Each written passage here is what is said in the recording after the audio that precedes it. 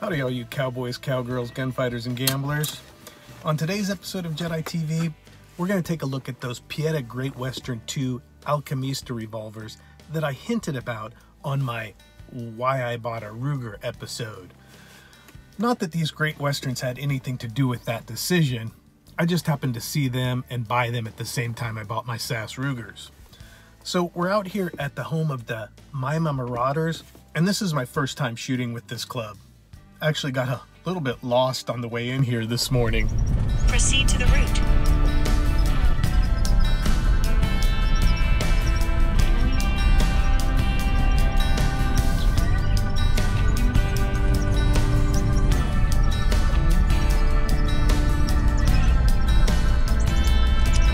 Must be right up there. Proceed to the route. It's also my first time shooting with these revolvers, so let's hope all goes well, and well, let's just jump out there and get registered to do some cowboy action shooting.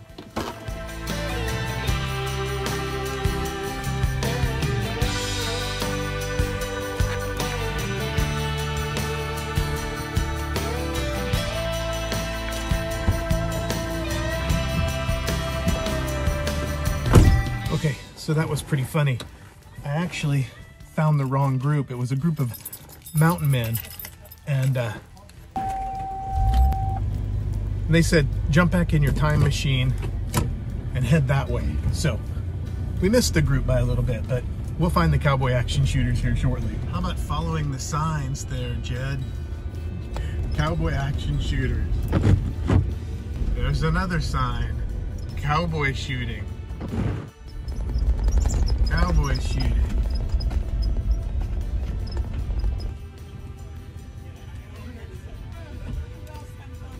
So, it was pretty funny.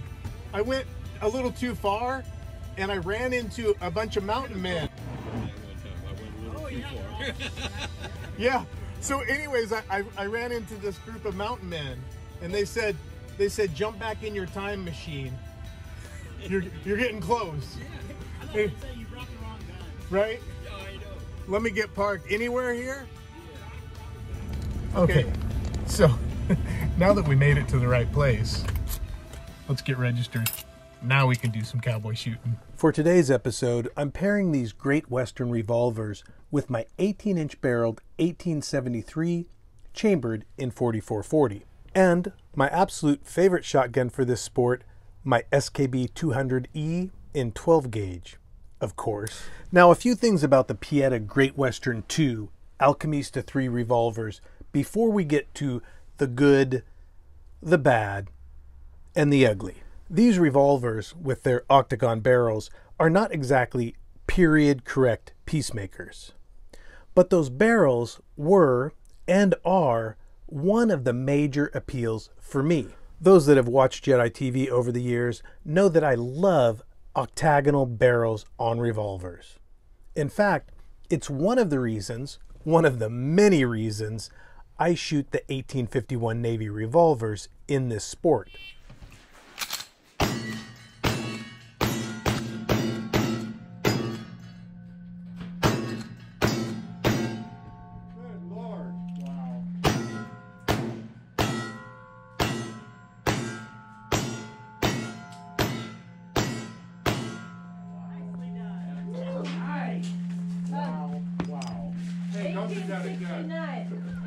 So while these Great Westerns aren't exactly something that would come standard from the Colt factory, they are something that a cowboy or a gunslinger might have had custom ordered or custom built. Boy, those are fire-breathing loads.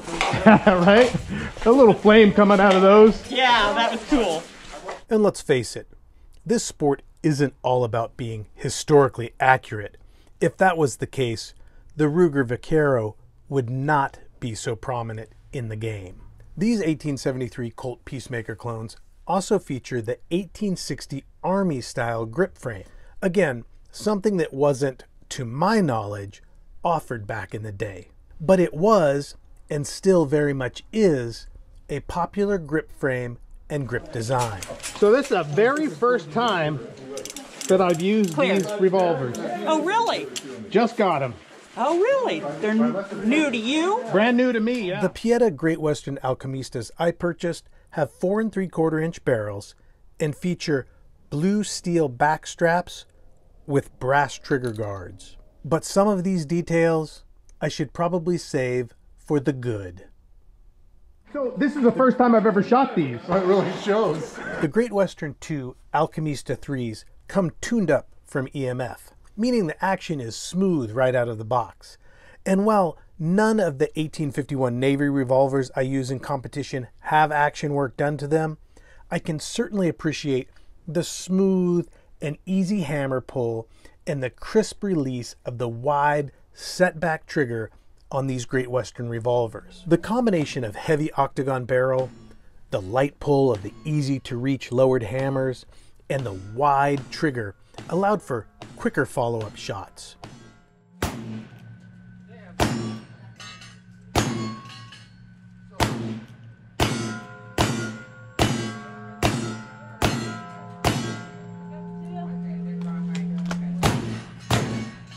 Also, while the trigger pull was light, it didn't feel too light. For me, it's very important that Cowboy action shooting revolvers be able to fire black powder without fouling out, which means gumming up with black powder fouling. This will cause the cylinder to stop turning or drag and slow down the turning of the cylinder, making it harder to cock the revolver. The barrel to cylinder gap on these Piettas is opened sufficiently, and they made it through an entire 6-stage match with no binding and no need for any additional maintenance or lubrication on the range.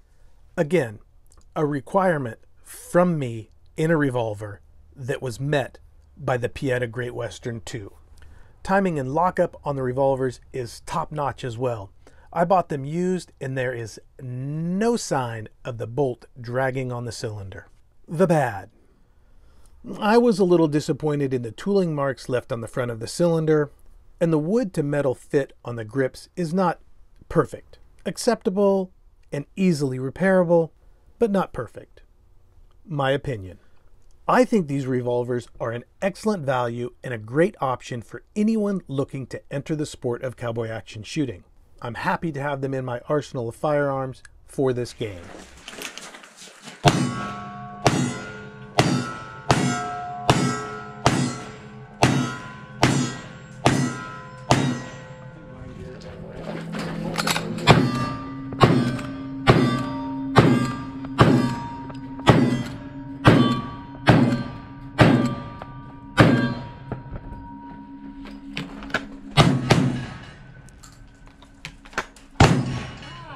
Nicely done. Nicely done.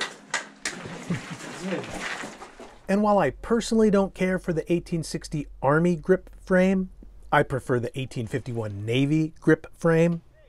If you have larger hands, you will probably prefer these larger Army grips.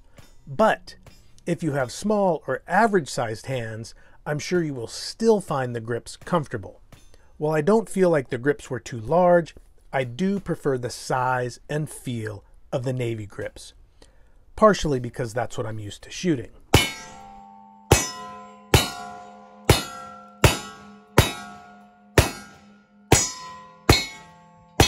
And the same goes for the sights.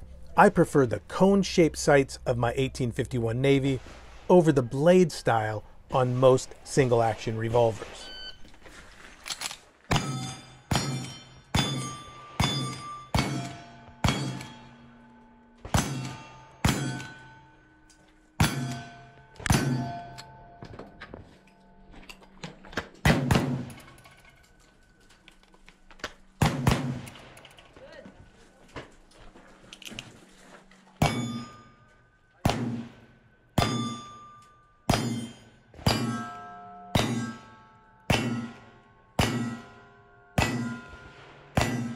They still out there?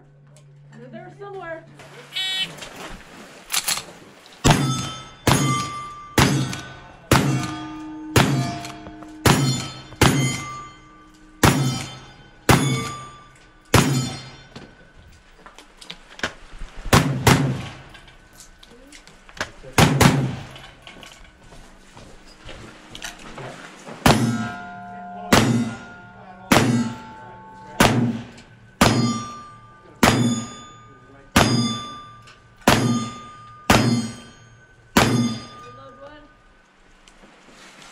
Middle square.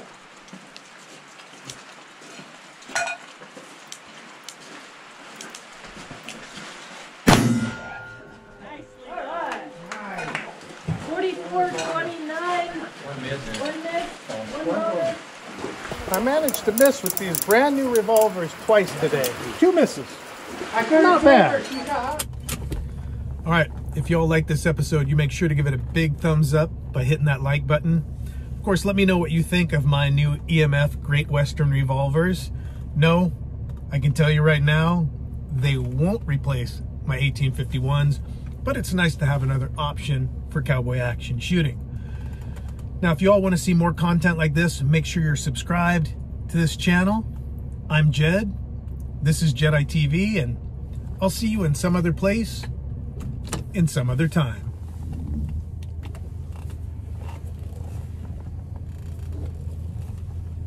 More great content from Jed I TV can be found on Instagram. Please follow any or all of our pages there.